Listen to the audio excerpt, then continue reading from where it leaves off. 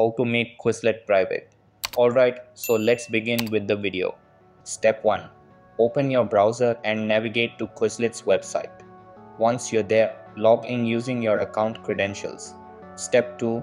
After logging in, click on Library from the main menu. Next, select the flashcard sets option to see all your saved flashcard sets. Step 3. Browse through your sets and click on the one you want to make private. Step 4. Once the selected set is open, click on 3 dots at the top and then click on the edit icon located on the page to start making changes. Step 5. In the edit mode, find and click on the gear icon.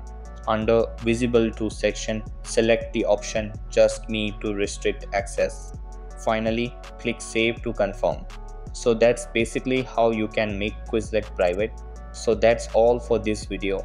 Consider subscribing if you find it helpful, and I'll catch you in the next one. Thanks.